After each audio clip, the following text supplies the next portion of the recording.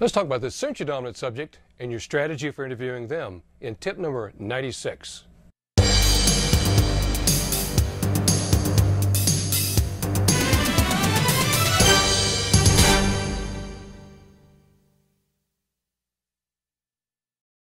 Welcome back again to 101 Tips for Interviewers and Interrogators. Here we are at interviewing tip number 96. I'm your host, Stan Walters.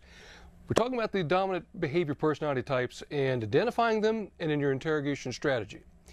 Remember, these are not lock solid, rigid, immutable, no real boundaries. This is a fluid type of behavior type. All four of these types. We talked about the emotion dominant in our last one. Talked about the background that had come from the work of Carl Jung and in the commentaries of Jung's work and through the DISC system. We're looking a little bit differently, though. We're looking at people who are under stress or in conflict. So I'm giving you kind of the dark side of how they behave, and that's the best time to really pick up on a person's behavior type. When they're under stress, when they're dealing with conflict, their strength shows through, and that's when you can get your best reading. There's a little bit of pieces of everybody in all of these, but you'll have you're kind of predisposed, if you will, to one side, okay? Now, the centric dominant, and pretty much, and again, I've given them names that trigger ideas and connections in my head, and I hope it'll do the same thing for you. Think about it. Somebody's century, it is pretty much what it sounds. You got to see it, hear it, taste it, touch it, smell it, or if not, it just may not exist.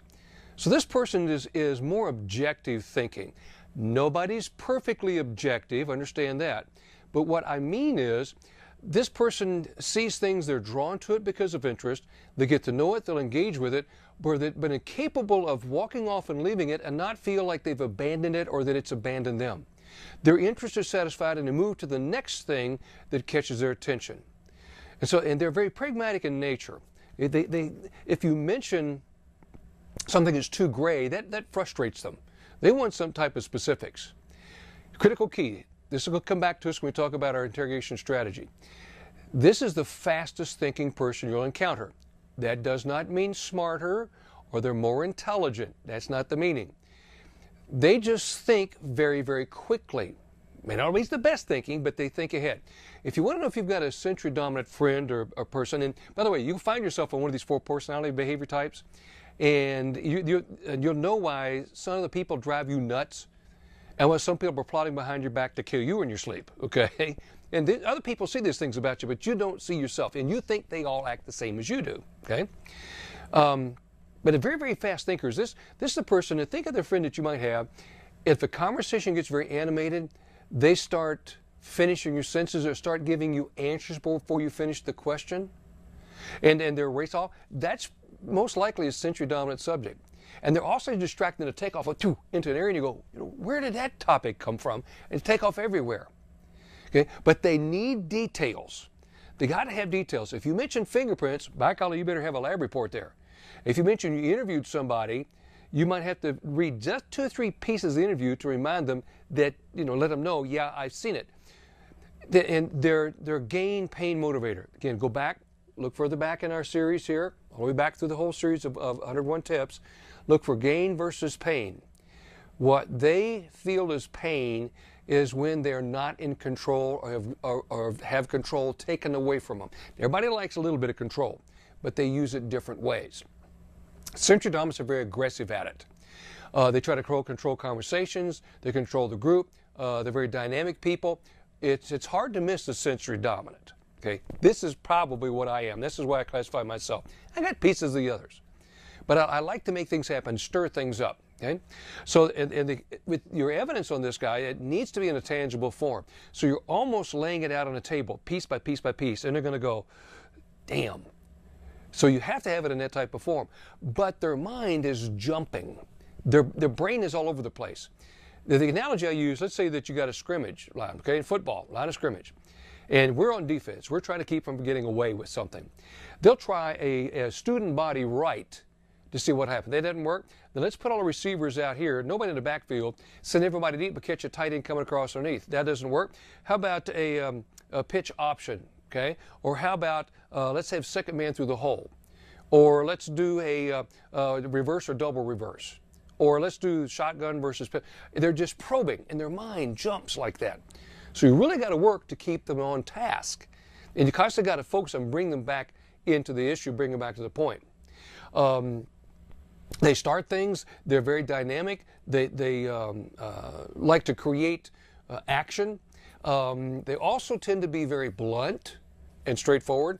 Don't ask a century dominant for their opinion, primarily because you're not going to have to, because you're going to get it where you want it anyway or not. And if you expect them to shut up, you better act like you agree with the opinion, because they're going to keep selling and pitching an opinion on you until you give in. So they're relentless in that push. Very hard driving, very forceful people. Again, get a hold of the pocket guide. I have a picture of it here on one of these sides over here. Pocket guide has this all spelled in. It is the Cliff's notes that you could use for all the body language, all the speech cues. They designed that just for that. There is an exam in there, a little quiz that you can use to analyze your subject, very short, no deep psychological test, and say, okay, I probably have a sensory dominant. This is my strategy, which would be this. Before you go in, figure out what you need. If you don't, you're going to lose them. They'll take off, and you're like in the little movie Up, the dogs that chase squirrels, and their brain is gone. Okay, so you have to constantly bring them back. If you don't think ahead of time the minimum you need to make your case, you'll forget everything. You walk and go, man, why didn't I bring that part up? All right, stand your ground. They're going to come after you. They're going to challenge you, not necessarily because you're wrong. They're challenging you for three reasons. Number one, do you really believe what you just said? Number two, have you got the guts to stand here and defend your point of view? And number three, it's fun. They're just screwing with you. They want to see what they can make happen.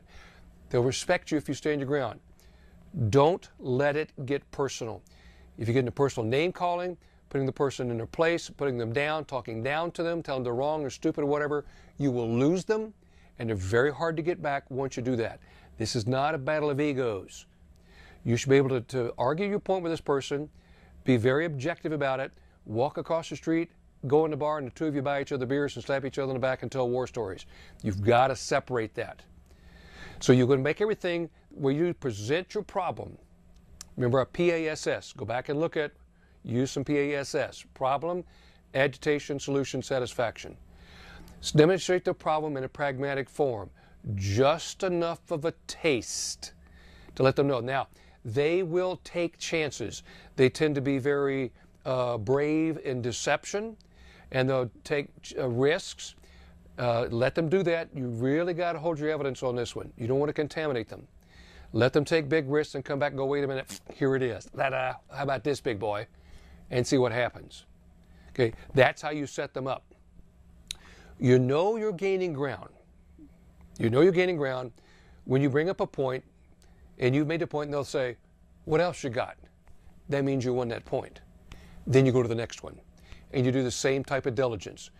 Don't fight, don't scream or yell, and they'll use aggression on you. Okay, they'll be very pushy. Don't let it get out of hand. Remember what happens with anger. Go back and look at reaction behaviors. Anger and two people angry, it's not going to work. So present it as pragmatic form. What agitates them is that you're not going to let it go away. It's real, it's undeniable, it's substantiated, it's solid. The solution they look for is when they feel they're going to be in control of the outcomes. That even though they may have to have a punishment or whatever, their mind is going on, get this behind me. This is a nuisance to them. They see themselves as overcoming it. They can do the time, they can handle the problem, they'll deal with it. So take a look at the pocket guide, and again, think of consensus bias. Everybody thinks we all are operating the same way. We all do this. Get in that subject's emotional type, get in their frame of mind, and slight changes in your dialogue, in your persuasion tactics, you're going to be effective. Close is good enough on these. It's not have to be perfect, but you do need to connect with the subject. Speaking of connecting, hit with me on Facebook, LinkedIn, Instagram, Twitter accounts. I push a lot of information there through you. It's our online courses. That's our online programs that I'm developing. More along the way. I'm going to be developing more on these dominant personality types. Be sure to pass this along to other folks. Try to get information out as many people as that I can. And be sure to be safe, because I want to see you back for tip number 97.